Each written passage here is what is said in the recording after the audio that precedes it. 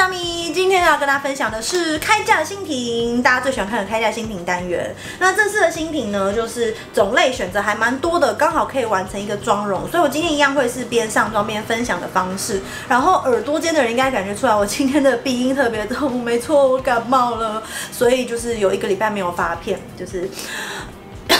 最近天气变化大，然后听说有流感，所以大家要保重身体好吗？不要像我一样，我现在就是努力的，就是挂病号，赶快拍完这支影片。好，那今天呢有一些东西是我觉得还蛮雷的，不建议大家买的。那你想知道我的雷品是什么的话，我们就一起看下去吧。好，首先第一样新品呢是这个 Integrate 的星绽光空气饰底乳。那我手上有2个颜色，黄色的柠檬黄是主要是针对黑眼圈困扰的，然后绿色这个薄荷绿比较是针对泛红痘疤困扰的。那其实这2个不算是新品，比较算是新色，因为之前推出了一个紫色的，它是比较对抗蜡黄啊、暗沉等等。那因为我今天本身的问题比较多是黑眼圈，所以我就使用这个柠檬黄来帮大家示范。那这款柠檬黄啊，它挤出来的颜色真的就是柠檬的黄色，我觉得很可爱。然后呢，挤出来像乳液状，但推开来我觉得比较偏向奶霜状的感觉。然后它不是那种很湿润的质地，它其实有一点点稍微带一点点微微的那种丝绒物感。然后你推开来呢，你会感觉它的质地算是蛮清爽，然后也不会黏腻的感觉。可是保湿效果我觉得就偏弱。所以如果你本身跟我一样是干肌，或者你肌肤比如说两颊比较干的话，我会建议你这款就是局部修饰就好了。那我今天示范的是全脸，给你们看一下，就是比较明显的差异。可是如果你全脸用量太多的话，我觉得它会稍微有一点点泛白的现象产生，所以我会反而比较建议大家这款是用局部，譬如说你有暗沉问题，就用紫色擦全脸，然后这个可以针对黑眼圈，然后绿色你就可以针对你比较容易泛红，比如说鼻翼啊或者是下巴之类的。我个人比较会推荐局部使用。那针对黑眼圈淡化问题，我觉得以开架的饰底乳来说，算是真的有校色到，然后它也比较不会影响后续的底妆，所以如果你有这些局部的肌肤困扰的话，你可以试试看这一款饰底乳。在第2样新品呢是 ZA 的柔光特调轻气垫。最近开架其实没有什么让人惊艳的底妆或是很厉害的底妆，然后这个是比较前阵子大概好像8、9月出的，所以我就今天用它来上底妆。那这款气垫呢，它有出2个颜色，一个是 light， 一个是 natural，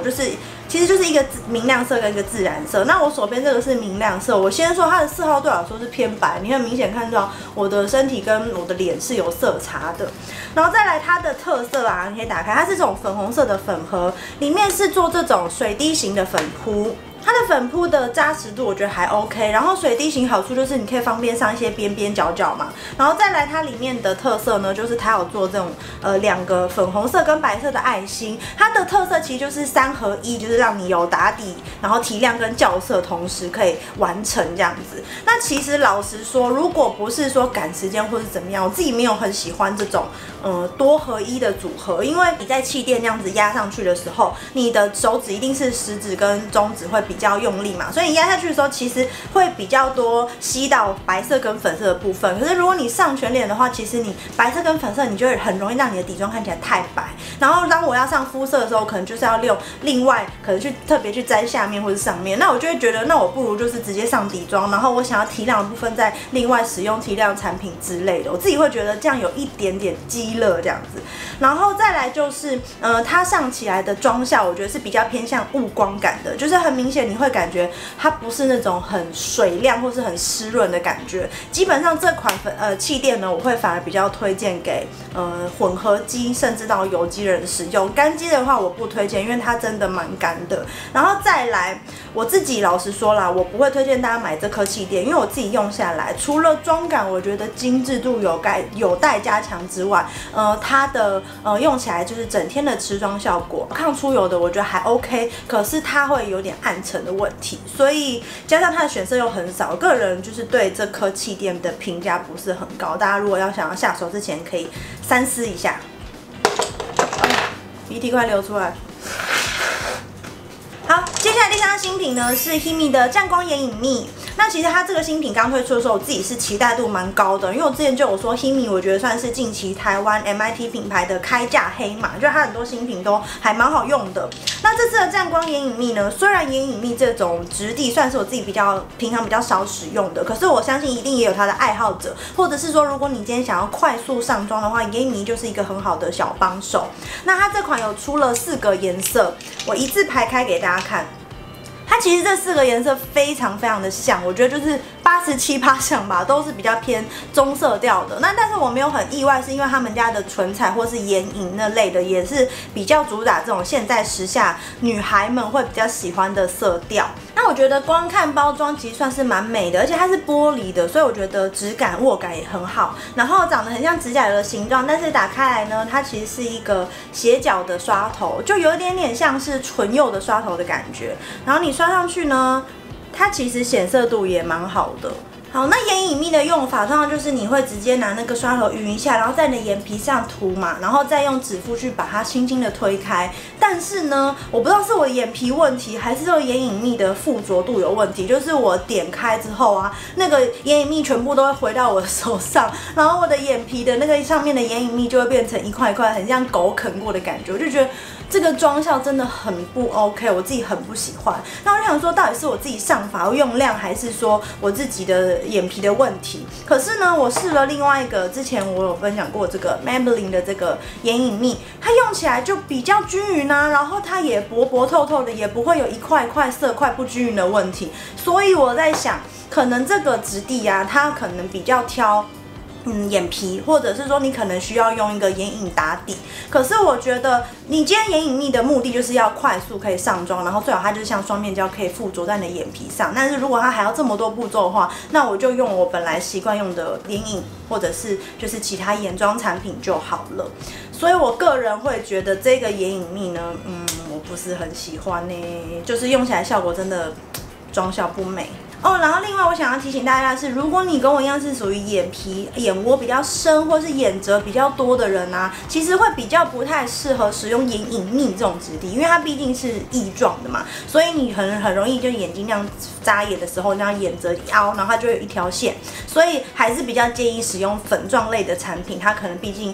贴合效果会比较好。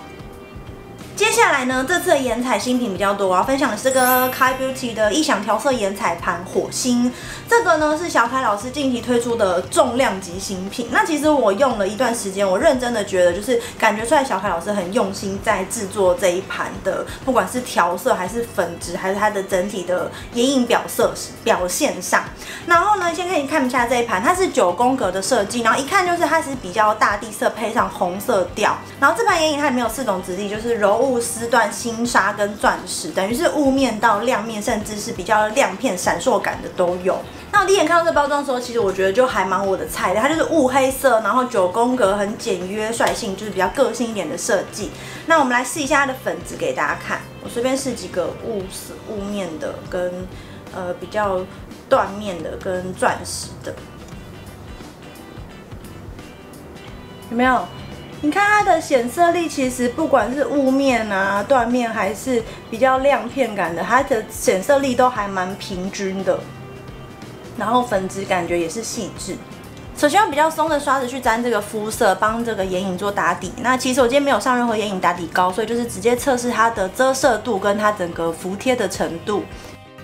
再我们沾这个视觉感比较重的这个主色调，有一点点带锈红色的这个颜色，然后去刷在我的眼皮后端。那其实这个颜色呢，我觉得它显色度非常的好，所以它其实要记得大家少量多次去沾取，然后它非常的好晕染。接下来拿稍微比较扁一点的刷子去沾中间这个比较淡粉色，然后去刷在我的眼皮后端7字部位。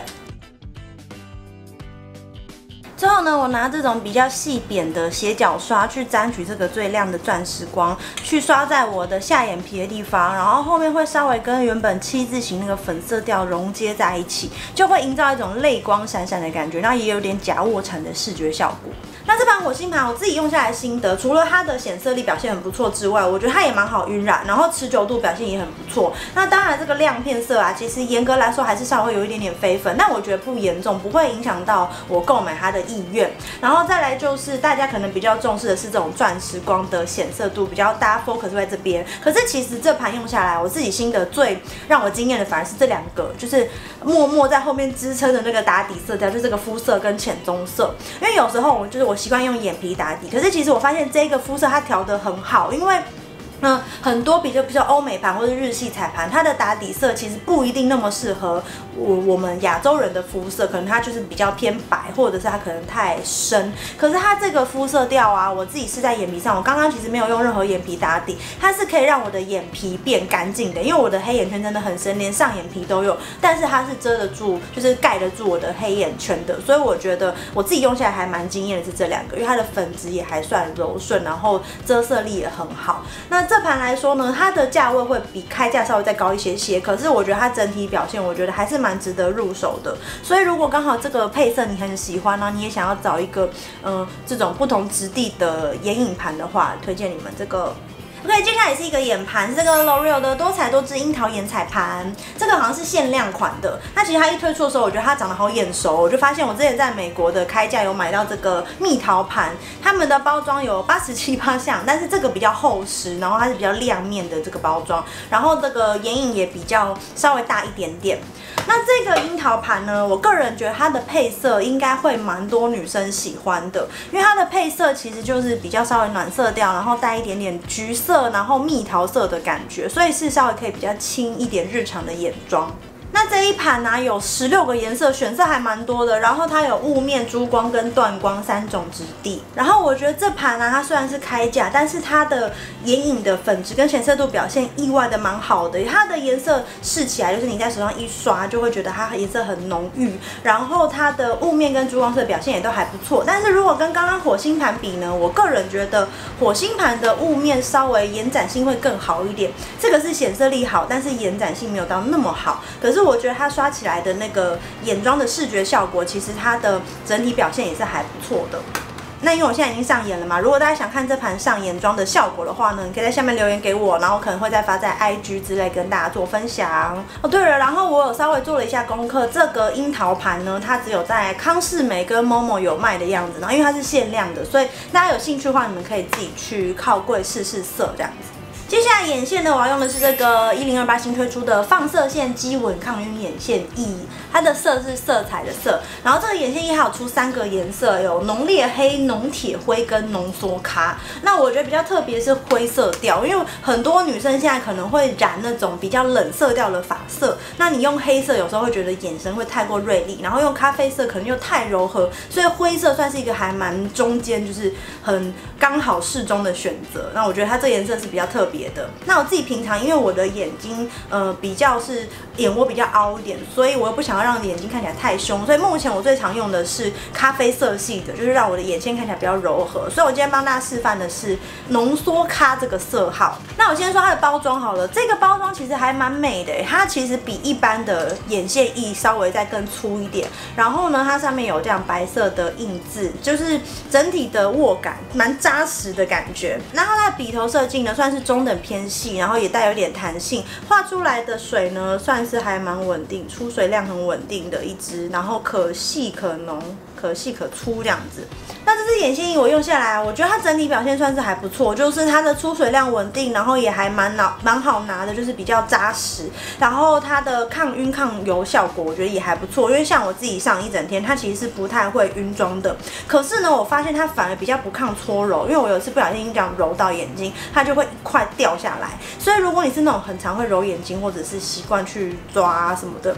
这个可能就不太适合。但是它的控油抗晕效果，我觉得反而是表现还不错的，给大家参考。再进入夹彩部分，我要分享的是这盘不关灯立体小颜修饰盘。这盘其实我好像之前的 Gallery News 有上妆给大家看过。那其实呢，它是那个彩妆师 Alice 跟台湾的彩妆厂联合推出的一盘。那其实这一盘它的包装设计，我觉得比较像是欧美盘的设计。它打开来呢，就是有6个颜色，然后这6个颜色就是有修容啊、夹彩跟打亮色。然后其实它的粉质其实蛮细的，所以也可以拿来当做眼影使用。所以就是一盘变化性还蛮多的彩盘。那这盘用下来一段时间，我觉得它就是一个很适合彩妆新手，就是如果你开始想要尝试打亮修容，然后或者是说你喜欢比较日常妆容的人，这盘就蛮适合的。我自己很喜欢这个左下角的橘色调，有一点点带土色调的，它不会到太灰土，比较偏橘色土色的感觉。然后今天就用它来上腮红给大家看，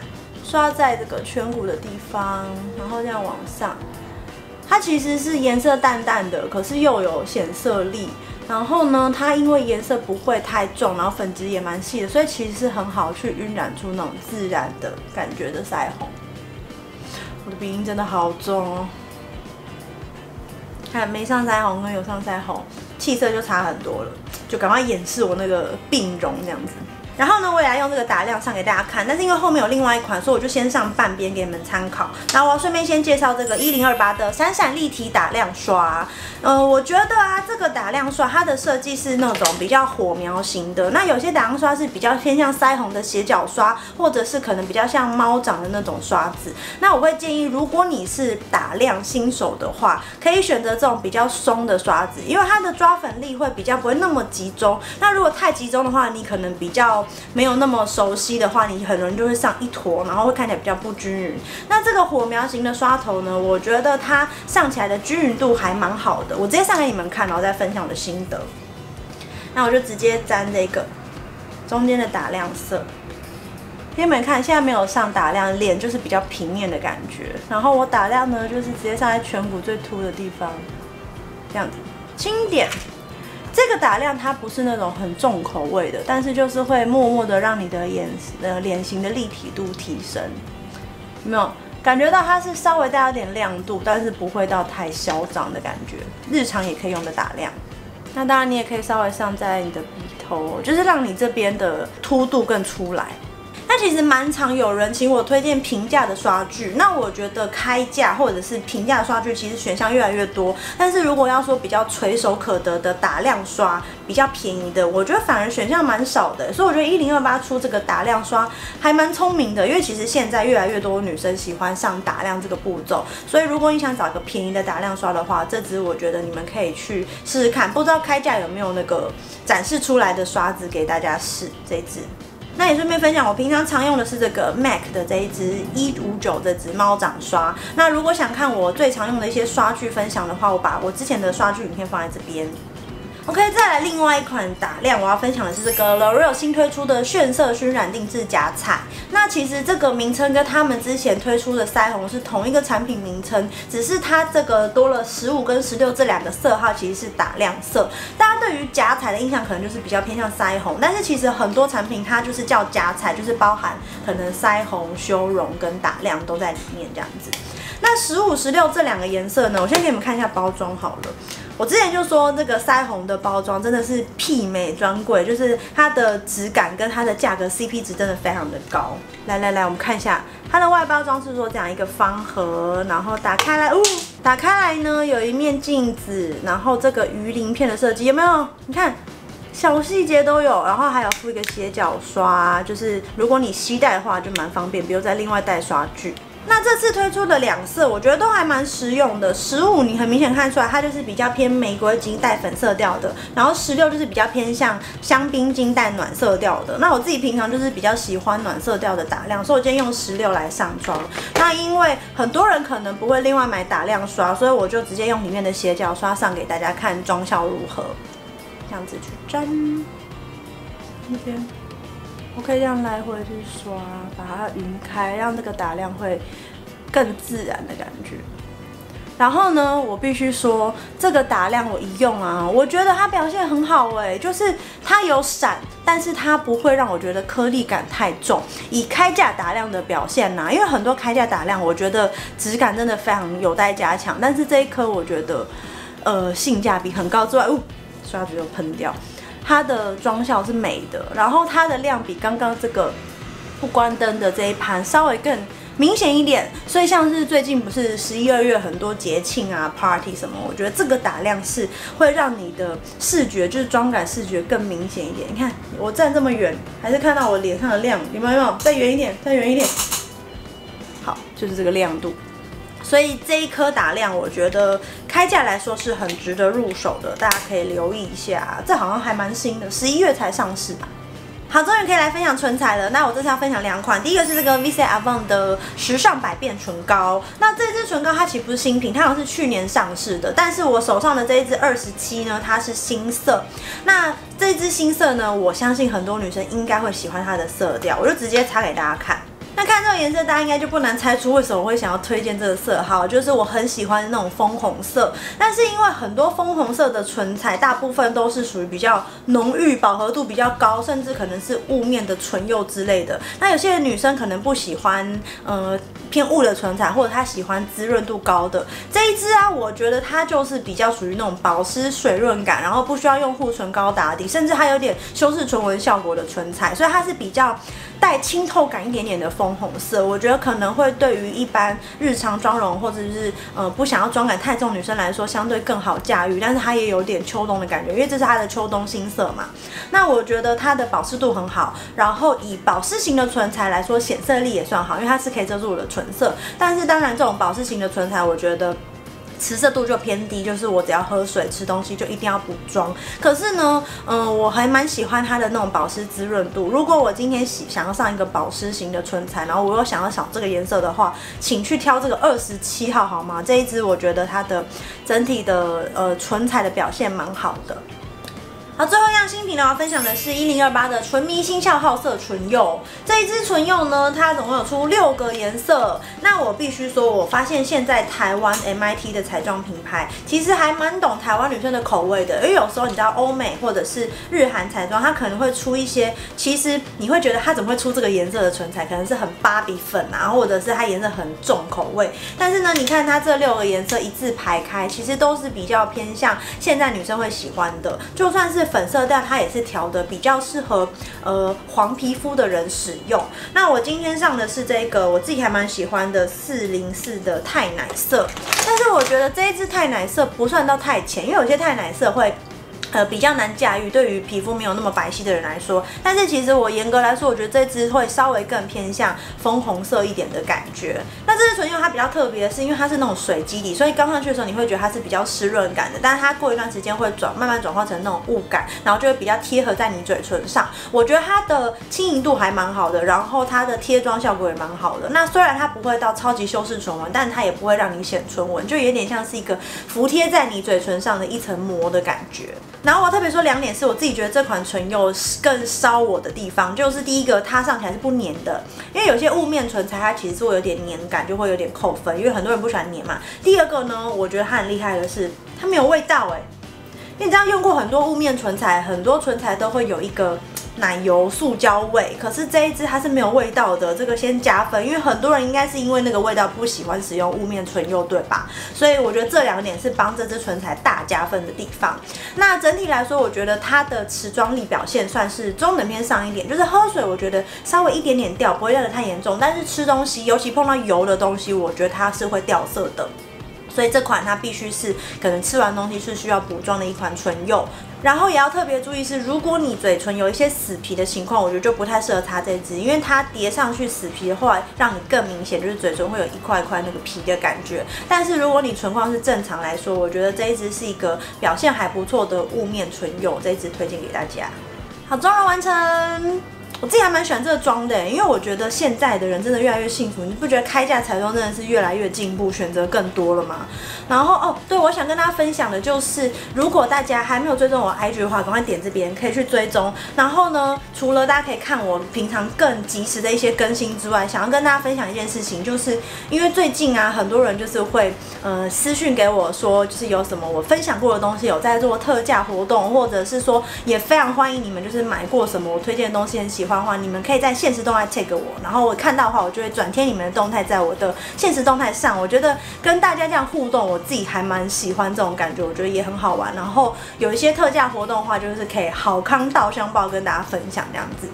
好啦，那谢谢大家忍受我今天很重的鼻音，我鼻涕真的快要流下来了。那喜欢这支影片的话，别忘了帮我个喜欢，然后记得订阅我的频道，可以点这边，然后也别忘了点小铃铛，会更新最新的即时影片。然后那就这样啦，希望大家会喜欢这支影片，那我们就下次见，拜拜。